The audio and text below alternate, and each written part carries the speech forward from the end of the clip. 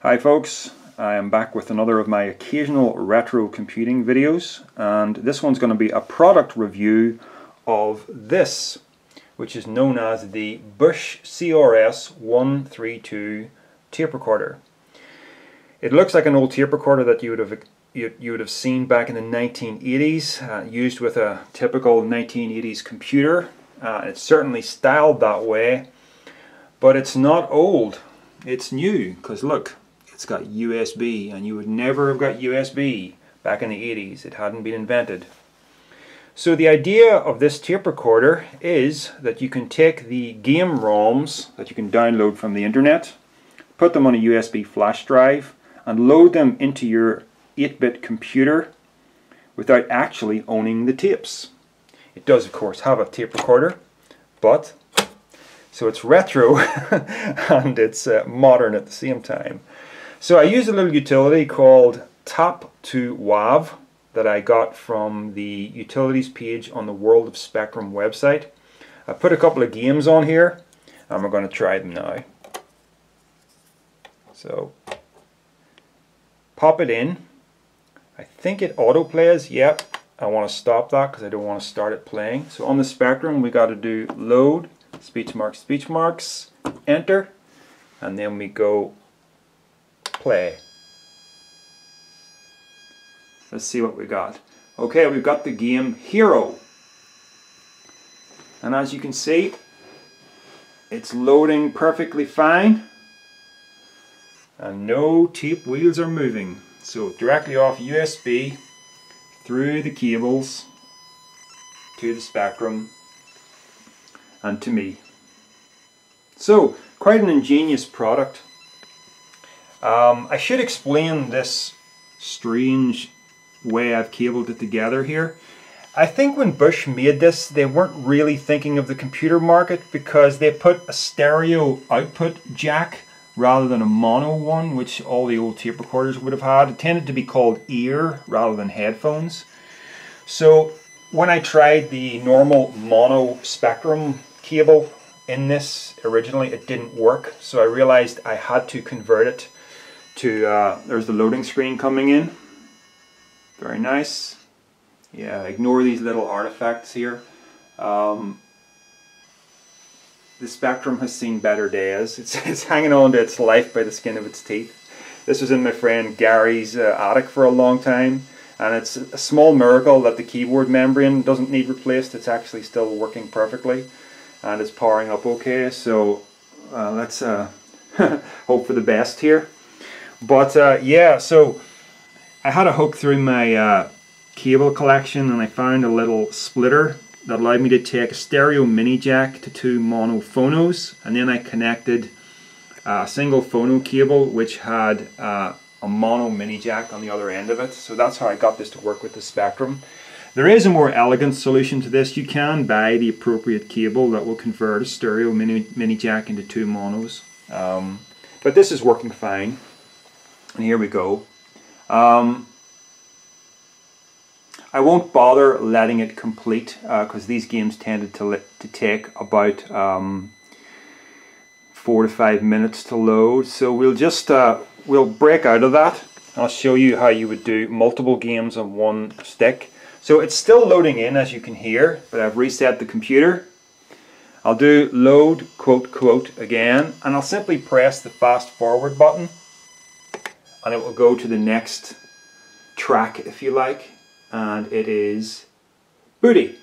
But let's say I didn't want booty. I would just hit break, do load quote again, and hold on a second, and then press fast forward again, and I'll get the next game, which is Galaxian. Okay, so this is how we do it. Let's break out of that one. Whoops. Okay. Now, interestingly, this tape recorder also, I'll just stop that. This tape recorder also has a record function, and I'll show you that now. I've got an old tape that we're going to try. It's just music. I wonder how many of you remember this. It's a cover tape from Computer and Video Games magazine containing the soundtrack to 720 Degrees and Outrun. So let's see if we can record this to USB. So on the side we have a little button that switches it from USB mode to tape mode, and all we need to do to record is play the tape and hold down the play record button for a second. Whoops, there we go.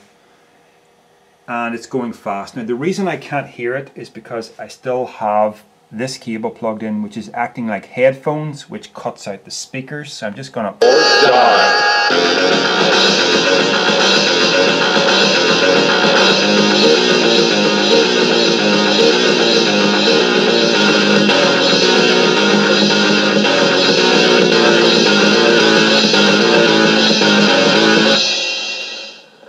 I'll just stop it there, and when you press stop it automatically stops the recording.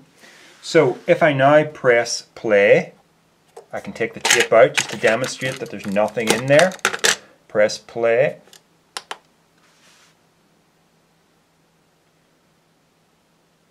Give it a second.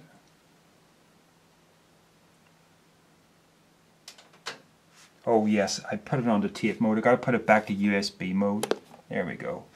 And it should autoplay. Whoops.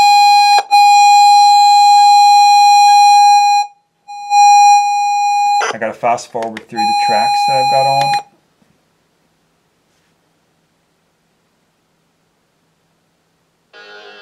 There we go.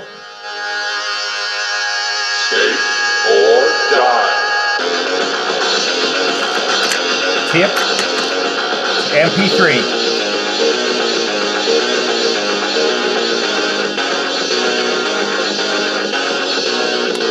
Okay, so we can do that. Now obviously, if you're doing that, you should also be able to record your computer games onto USB as well, if you have any on tape. And I tried this one earlier.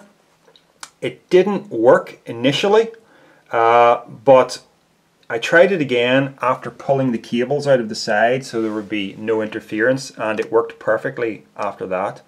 And it's also a fast loader, which are notoriously more difficult to get working, and the fact that it worked I was very pleased with. So if you happen to have a Spectrum and have some old tapes and you want to get them preserved digitally, this is a good product for doing that sort of thing. And now I want to come to the one disappointment that I've experienced with this. I'll just put our cables back in here. Yep.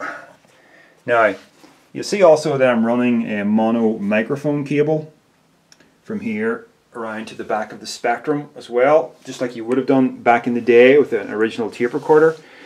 I have tried recording a program that I've typed in on the Spectrum to tape, and it didn't work. I didn't know what to make of that. I have tried that on more than one Spectrum, and the fault does seem to be with the tape recorder. Playback is great, recording to tape not so great.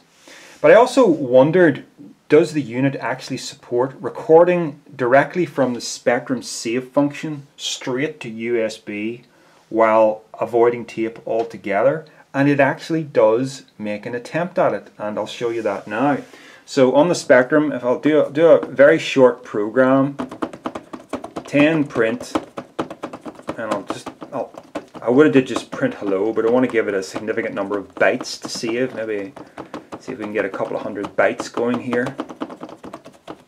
So this is what's coming up on the screen. Okay.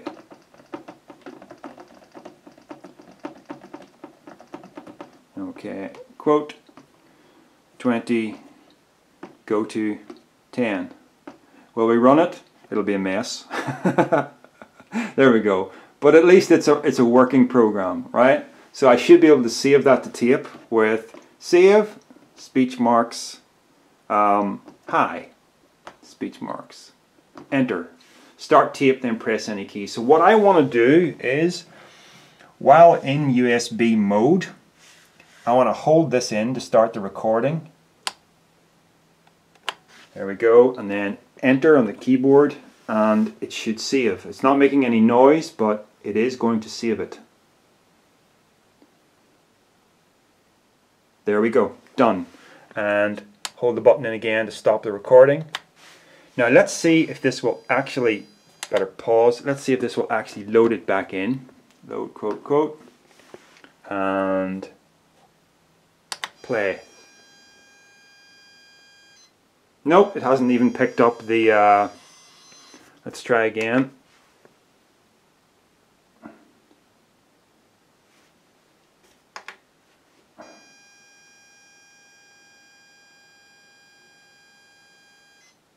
There we go, this time it picked it up. Or tape loading error. You see? So this was in no way using, hold on, this was in no way using, you know, the tape recording mechanism.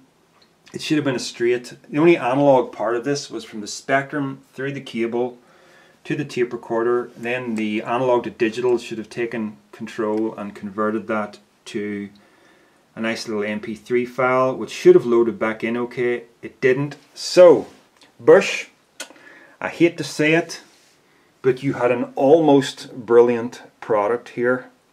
It's going to work fine for most people's needs. I found it very reliable when loading my tape collection in off tapes. And I've also found it very reliable, not perfect, but certainly very reliable for most of the ROMs that I threw at it through USB. But in terms of actually recording anything using the Spectrum, saving anything from the Spectrum to this, whether to tape or to USB, it fails badly.